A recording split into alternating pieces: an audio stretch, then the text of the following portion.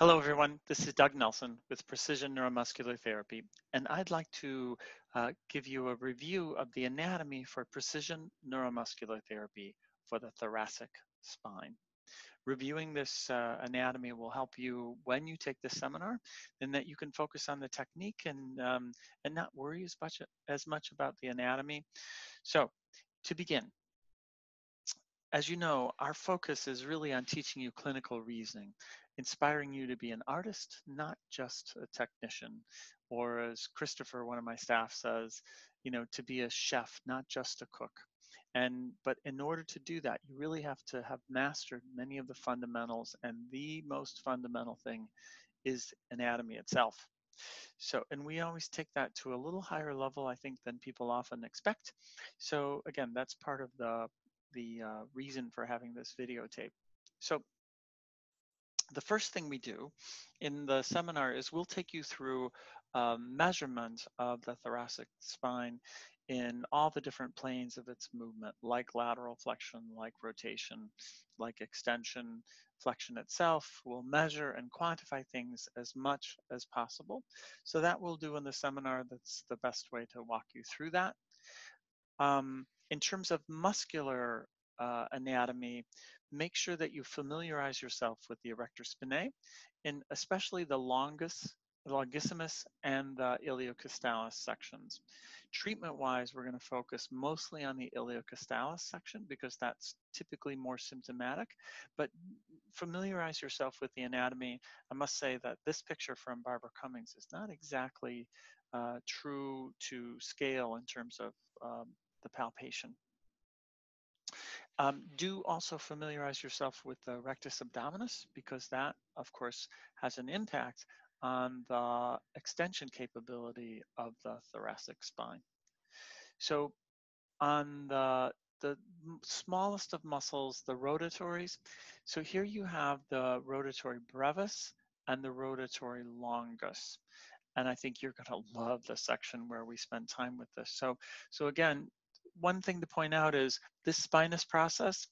So this is the transverse process of the next lowest vertebra. So in a sense, going straight over is one down. So take a peek at whatever resource you have to familiarize yourself again with the rotatories. In terms of rotation, again, the obliques are important to understand their function and their anatomy, but it gets a little confusing to people. So this is the external oblique. And again, these are the typical attachments. You'll know that, and you'll see this in the seminar, that while these are typical, other people will display different attachments. So never assume that the picture is the person you're working with on the table, and we'll teach you palpation strategies to help you be really clear about that. But the external oblique is a contralateral rotator. So in this picture, this is the left side. It will rotate the person to the right, and it will limit rotation to the same side. So that which rotates to the opposite side limits rotation to the same side. This is the internal oblique, and it rotates you to the same side, ipsilateral, and will limit rotation in the opposite direction. So this left internal oblique will limit your ability to turn to the right. Very important, and it's easy to get it turned around. Here's a really nice picture of that as well, thinking about this as the external oblique, the right one pulling you to the left, and you can see how it combines with the opposite internal oblique, which does which assists in that motion at the same time. So the right external and the left internal help rotate the trunk to the left. Another muscle that is attached to the ribs that plays a role in rotation is the serratus posterior inferior, and you can see how this is a bit of a twin to the internal oblique, and that it will also rotate you to the same side.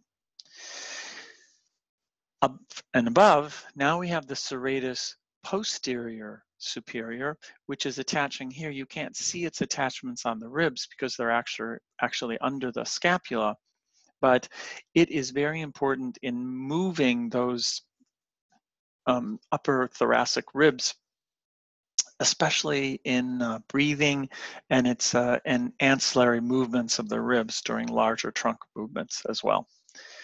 A little known muscle that actually is very important symptomatically is the levator costorum, or sometimes spelled with an A, costorum, and that is the muscle right here. And like the rotatory, you have a brevis and you have a longus. So in the seminar, you'll see there are very interesting and very important symptom presentations with that muscle. And this shows you a cadaver dissection of the same. It's not quite as clear, not quite as easy to see here, but these are the levator costorum muscles right here. And so it's lateral to the transverse process and to the rib below. Also, familiarize yourself with the diaphragm, not only its attachments, but how it functions in the respiratory cycle. So what happens to the diaphragm when you inhale? What happens to the diaphragm when you exhale? And we'll spend some time with this and show you why that's really important in terms of the thoracic spine. And of course, you have the intercostal muscles that are in between the ribs, also important for respiration, and also in a tertiary way, rotation movements. We'll spend a little bit of time with the serratus anterior. While we always think of that as a stabilizer and also protractor of the scapula, if the scapula is stabilized, now its action is on the rib.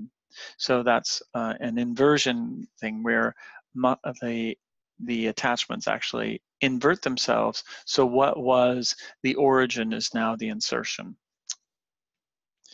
Pectoralis minor also, because it's attached to the ribs, plays a very important role in this as well, for all the same reasons as the serratus.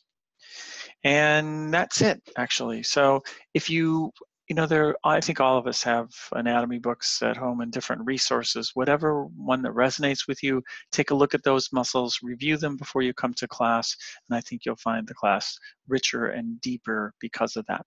Thank you very much, and thank you very much for attending Precision Neuromuscular Therapy for the thoracic spine. One other thing, the thoracic spine, probably more than any other part of the body, is amazing because oftentimes that's not where the symptoms are. The symptoms present themselves either in the low back or they present themselves in the cervical spine. Yes, I know sometimes that the symptoms are local, but more often than not, it's somewhere else. If I'm presenting somewhere and I want to demonstrate the capacity of this work to change range of motion, I pick the thoracic spine because the odds are that I'll find someone in a group of people. I'll have more luck finding somebody who has actually a range of motion restriction in the thoracic spine. Most people are completely unaware of that.